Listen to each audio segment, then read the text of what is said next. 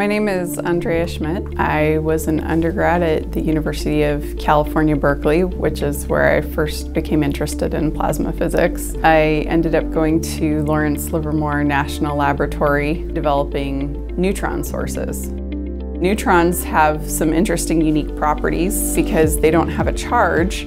They actually can go through matter. The application that we're most interested in right now is flash neutron radiography. Let's say you want to know what's going on inside of an engine. It's not very easy to look through an engine with X-rays. An engine is basically a metal box with hydrogen inside of it.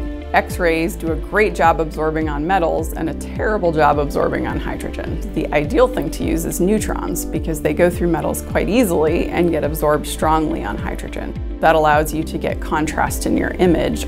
Because our neutron sources aren't that bright, you actually have to sit there for a long time gathering an image. Fuel is actually squirting through an engine quickly enough that if you take a picture in 40 nanoseconds, you can introduce motional blur. We would like to be able to take neutron radiograph of objects in a very short amount of time so that we could radiograph objects that are moving, like the fuel, which is what you're actually trying to look at.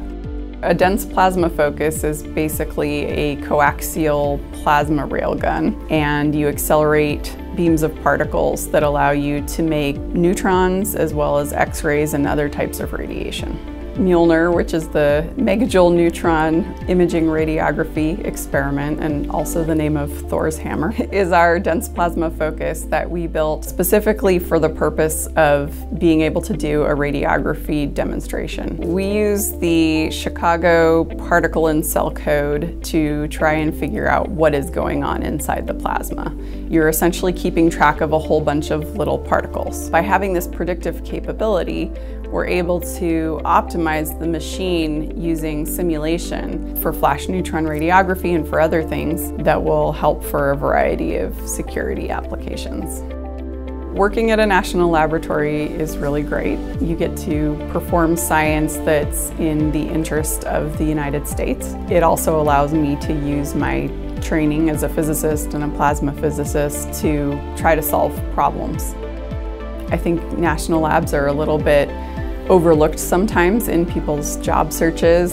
So to be able to go out and find talented people who are motivated to solve the world's problems is a real privilege.